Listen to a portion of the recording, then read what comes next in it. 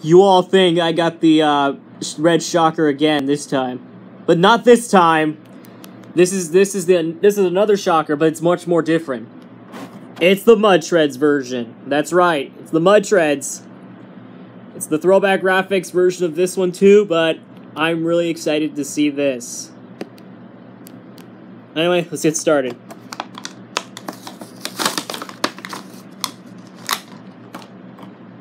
Alright, here is the red shocker. This time it's Mud Shreds. Out of the box. Looks nice, I gotta say. It's like the exact same casting as the other version of Shocker, which is actually, I got the X-ray body way over there. Hang on. Way over there. You could probably see it way over there. But here's the other version of this. It's the Mud Shreds. So, yeah. Anyway, let's get to it. Let's get on to the review. Anyway. So, here's the hood. It's the exact same hood as the X-ray Shocker that you've seen on my unboxing video of the X-ray Shocker. Same roof. We got the Lucas Oil, Protect the Harvest. Yeah, there you go. Protect the Harvest and Direct Off-Road. There's the side. The tailgate says Direct Off-Road, Race, Street, and Trail.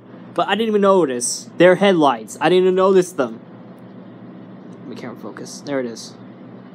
I didn't know this. I didn't notice that. There was headlights. It's crazy.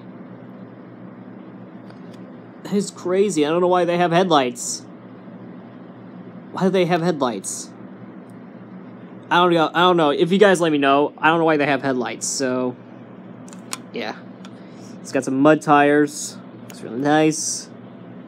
I gotta say, this is the best one yet I ever seen. If you guys have this truck, let me know in the comments. Yeah. There it is. Okay. Alright, let's take a look at the stunt ramp. It's the exact same stunt ramp as you see. So, yeah. Well, anyway, guys, that is the Mud Shreds Shocker. Anyway, guys, we'll see you later for another video.